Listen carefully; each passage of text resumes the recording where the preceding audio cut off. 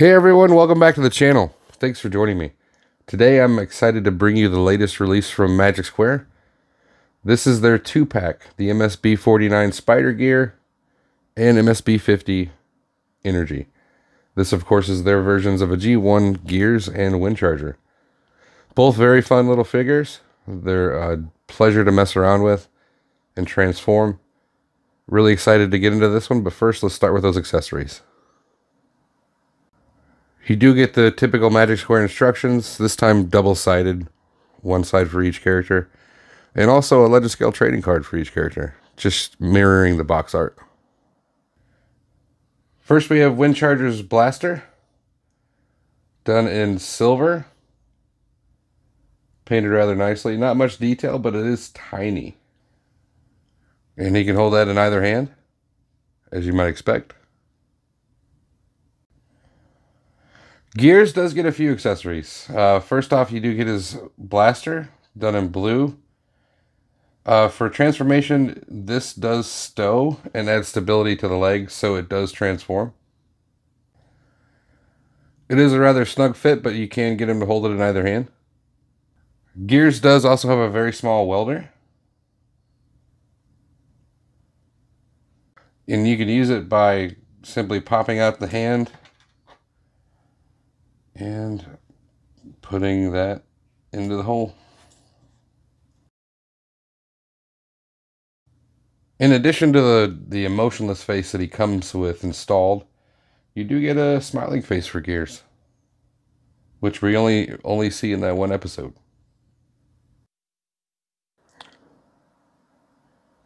So let's start by taking a look at Spider Gear, or Gears, as we'll refer to him. Nicely done little bot. You do have gray paint on the face with blue eyes. Grumpy enough for the character. Definitely. You do have gray accents on the side of the head as well. Definitely wish something different could have been done with this, but I understand why. This is actually a peg point for transformation. But I do wish that it was solid on the back. But it's okay. Blue across the shoulders. There is a hinge here, so you do get the ability to go all the way up. And without that, you can bring up that far without utilizing this hinge. Full 360 on the arm. You do get the ability to go more than 90 degrees on the elbow with a rotation right above the elbow. The hands can, or the arms can actually go backwards, but that's for transformation. Looking at the hands, typical Magic Square hands, but they do have rotation. Looking at the chest, you've got some nice gray paint with a red accent here in the middle. It looks really good. Now this does open. Just be aware it's very, very tight. What I prefer to do, just to avoid damaging the paint at the bottom, just unhook and take a spudger or something and push on the peg. Once you've popped it through, just reconnect it. And that gives you access to the very nicely painted chest with silver, black, and even a little teal. It looks really good. It's nice that they put it in there. I mean, we only saw it in the episode Changing Gears in season 1. But it's a nice little gimmick. A red plastic throughout. He does have waist rotation, as well as very decent ab crunch. Coming down to the hips, no side skirts, but you do have plenty of motion.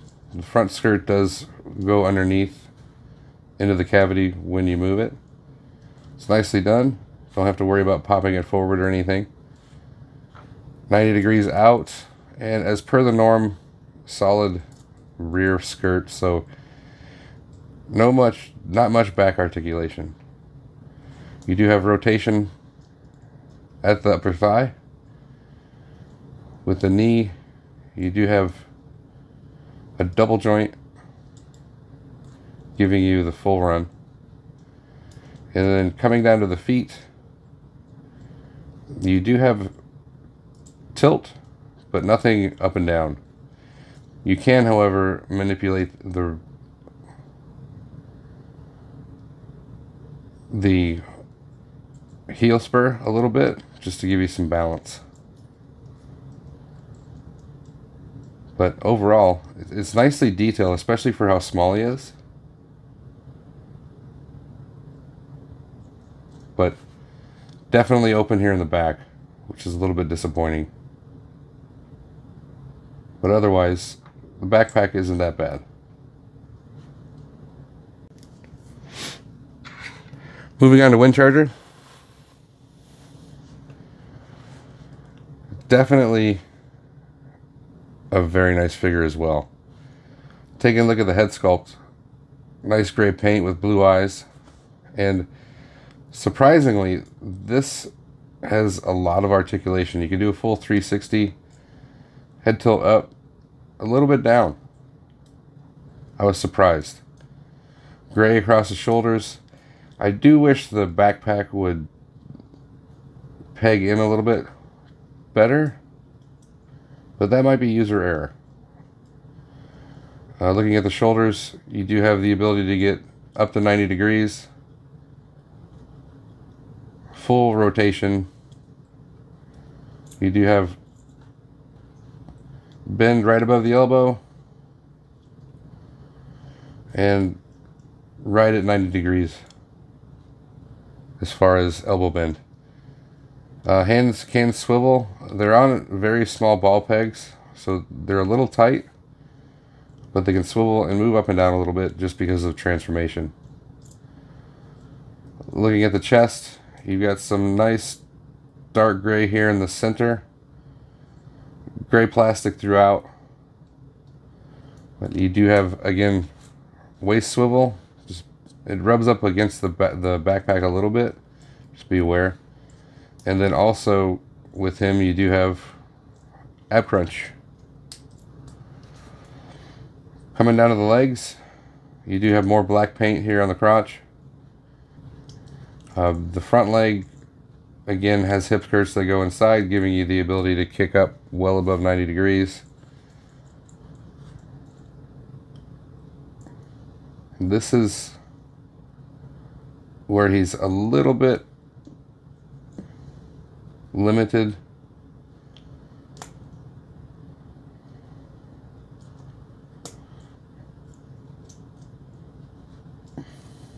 And again, it is tight, but actually the hip skirt does move, giving you 90 degrees out. But it is tight. Knee bend, full run, and again, rotation at the upper thigh.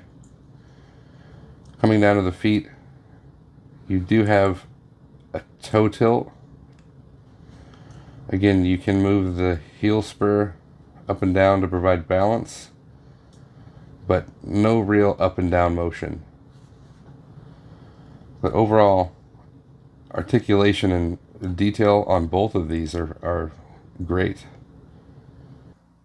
And for a size comparison, here they both are with Magic Square's Jazz and Optimus Prime 2.0.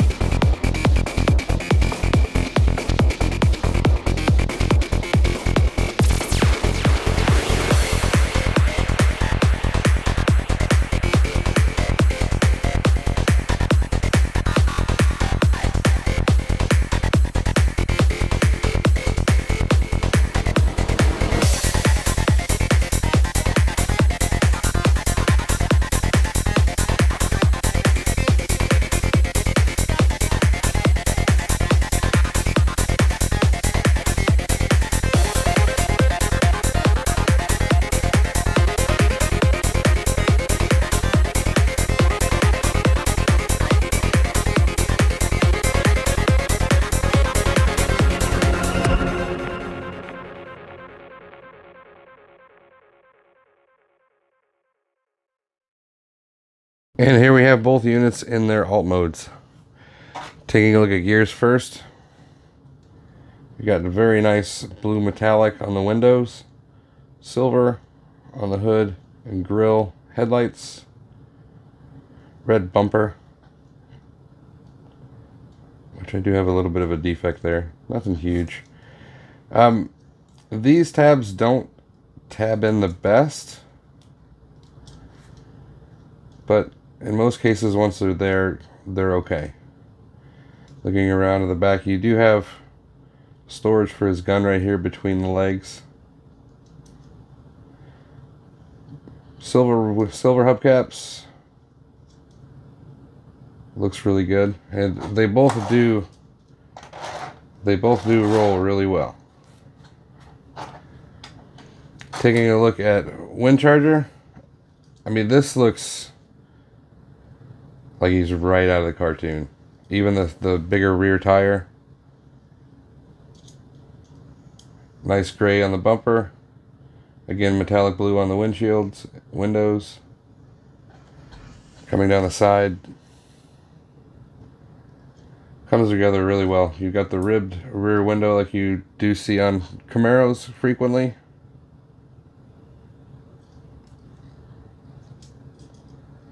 So overall, both alt modes, they are pretty amazing. Especially for such a small bot. And for comparison, once again, here we have them with Magic Square Prime, version 1.0, and Magic Square Jazz. So how do I feel about the figures? They're both really good. They're not perfect by any means. Some negatives, for example, openness on the back of the legs. A Windcharger, since his legs come to an abrupt stop in the back, kind of has the tendency to wobble backwards a little bit. Other than that, I think they're pretty good. They're definitely fitting for the character. The sculpting and articulation are fantastic, which seems to be a focus for Magic Square right now. Definitely going for that cartoon accuracy, which is what I strive for. The paint that is there is done well, and I really do think that this is a good interpretation of the figure. I recommend it, definitely. I picked these up from MagicSquareToys.com directly. I think that they're still in stock at this point, so check them out if you're interested. Definitely fun to play with, for sure. But if you haven't already, please like the video, subscribe to the channel, and don't forget to get your bell on so you get notified of future content. Thanks for watching, and I will see you again next time.